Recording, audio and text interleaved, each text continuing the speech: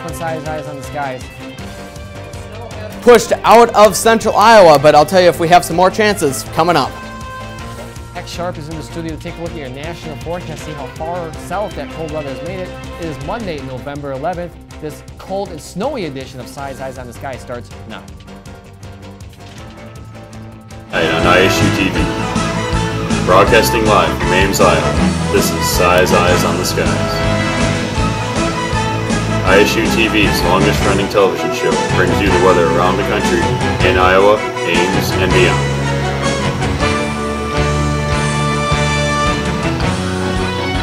The Iowa State Meteorology Department's team of forecasters keeps you ahead of the next weather system.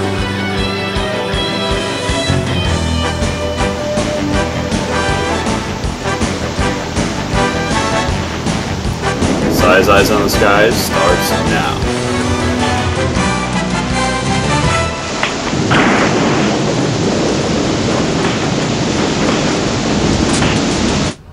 And good evening and welcome back. I am joined here by Mr. Zach Sharpe. How's it going? Oh, besides being a little cold dethawing after walking into the studio tonight, it's going well. The studio is nice and warm, and outside our studio, it's sort of cold out there. It is, and what a difference from the morning classes to the evening classes. I know I just got out of class at 5:30, and from the 8 a.m. to 5:30, it was about 15 degrees colder. And that cold front moved through. We don't want to spoil Corey Harguth's thunder, No. but it did move through, brought snow showers to the upper Midwest. It's continuing its track further south, and I'll have a more detailed outlook at how far south it's going to go, and it's going to be pretty impressive how far south it makes it. Otherwise, yeah, much of the nation is going to see much of that deep freeze, and I'll let you know where we can see that deep freeze coming up in a little bit. That sounds good. We'll take a look at the quick Iowa glance here with Corey. And I brought a light with me kind of here, so Yes. I apologize if that's in the shot, Sean. I got hooked on it here. So a interesting day, a cloudy, cool start turned into a snowy, cold day. Yes. I know as far as I'm concerned, the snow kind of took me a little bit by surprise because I'm a great meteorologist. I look at stuff over the weekend, not at all. But when I last looked, we were looking into tomorrow for the snow, but that chance was moved into today. Right. So as we'll see, it's actually going to be clear, and we'll start out by taking one more look at the satellite and radar. There it is. We will see that the snow has moved well into southeastern Iowa, and we did not want to see Nathan Coy there, but there we go. But so we just have the cloud covers just hanging over pretty much the entire state of Iowa, and it's going to stay that way at least until we get into the overnight hours. We'll go ahead and take a look at the local temperatures across central Iowa right now. Very, very chilly, and in fact, this is going to be the warmest we're going to see down in the southern portion of the state. We'll move on north, and there we go, getting down to 19 degrees already in Fort Dodge, 24 in Perry, and 23 in Iowa Falls. As far as your day planner goes for tomorrow, waking up at 7 a.m., 14 degrees, so it's going to be a very crisp start, and 30 degrees by the time we hit about 2 o'clock, and by 9 o'clock tomorrow night, we'll have the clear skies still stick around and 18 degrees for your temperature. So it's going to be another cool day tomorrow, but it doesn't look like we have the snow in the forecast. Of all that coming up in just a little bit. Nathan, back to you. Thanks a lot, Corey. We're going to send to our first commercial break, but your national forecast, it will be coming up in just a minute or two. Your backside. You have a tail. Get your microphone sticking out. Sounds like television.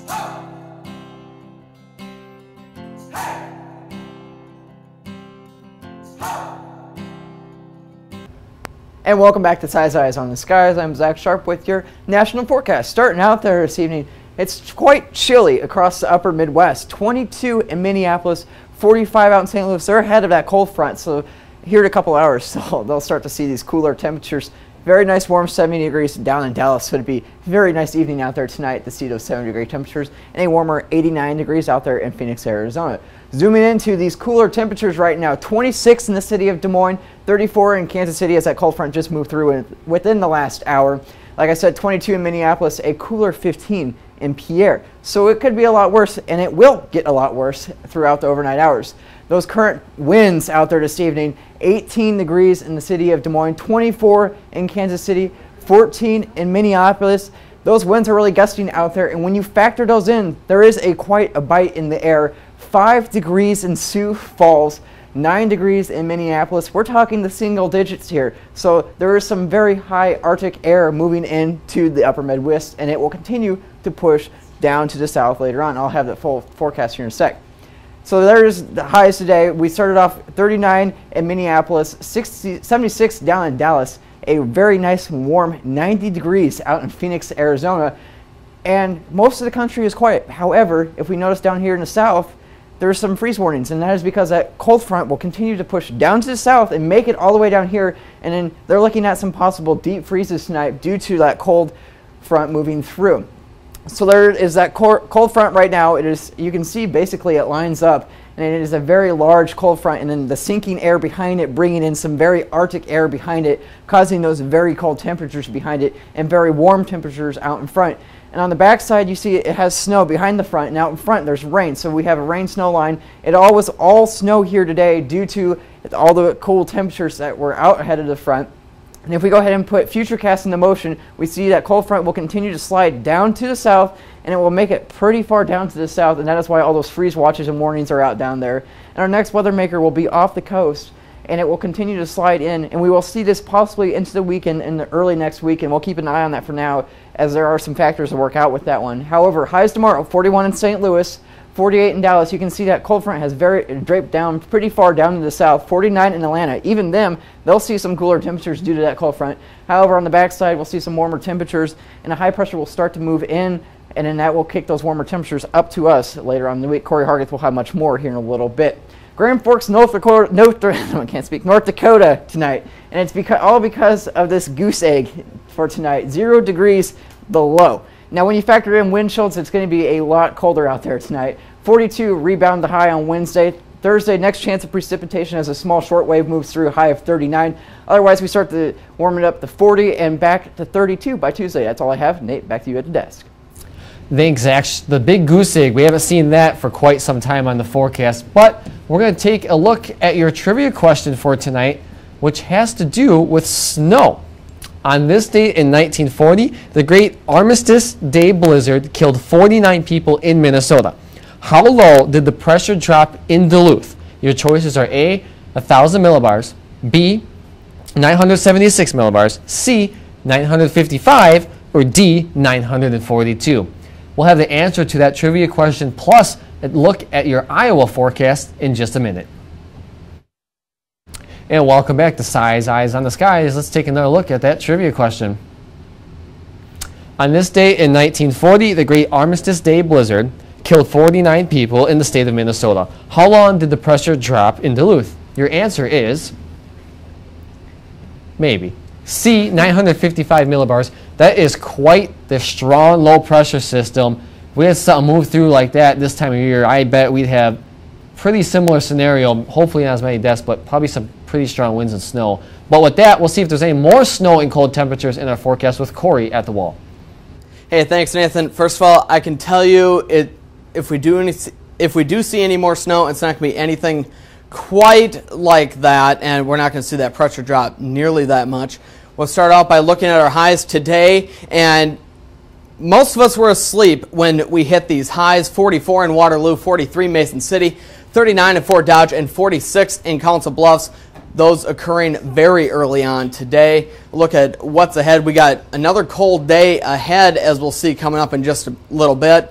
We do warm back up into the 40s for at least a couple of days later on this week, with some rain chances moving in by Thursday and again by the very end of the weekend. We'll look at current conditions right now across the state. We can see where we're starting to clear off the skies. 19 in Fort Dodge, 24 in Sioux City, and 16 right now in Mason City. Moving down slightly to the south, it's 27 in Ottumwa and 26 degrees, still with those clouds hanging out in Des Moines. The winds have been out of the north-northwest all day long, which comes along with that cold front that pushed its way through, bringing in all this cold air.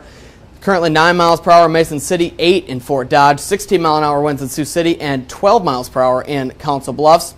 Here's another look at the clouds and radar that we saw a little bit ago. The snow, as I said, has moved off into southeastern Iowa, but the clouds are still sticking around, and they will do that at least through at least the early half of tonight before we really start to clear things out. As far as Futurecast goes, so the front there is well off to our south and east, taking most of the rain and snow with it. And high pressure is going to push its way in our direction, really going to clear us out over the next couple of days, and it's actually going to help warm us up as well, ever so slightly, as we move into Wednesday and Thursday of this week. Overnight tonight, very chilly, 14 degrees with overnight clearing and wind staying out of the north at 10 to 15 miles per hour. Warm up to about 30 degrees for your Tuesday with plenty of sun, but still staying chilly with winds out of the northwest at 5 to 10 miles per hour. Your 7-day forecast, there's that slight warm-up that I talked about for Wednesday, 43 degrees. Thursday, 44. We do have a slight chance of seeing a couple of pop-up rain showers or so on Thursday, but we do stay in the middle to upper 40s for Friday. By Saturday, 51 degrees, getting back up into the middle 50s as we move into the end of the weekend. Monday, 56 degrees, but as of right now, there is a little toss-up between a couple of the computer models of what's actually going to happen on Monday. One model is going with what we have there in the forecast, but the other one could get things being a little bit interesting, and we'll keep an eye on that and obviously keep you up to date as the week goes on. Right, I know many of us tend to look at those long-range models. You kind of got to take them with a grain of salt that far out. But when you have a couple of them in green, eventually, like they did with this system. Yeah, we've had a couple of runs now looking into Monday that are starting to show this off of the European model. Right, I saw, especially as heading towards the Tuesday time frame, it looks like temperatures could plummet like Zach just did.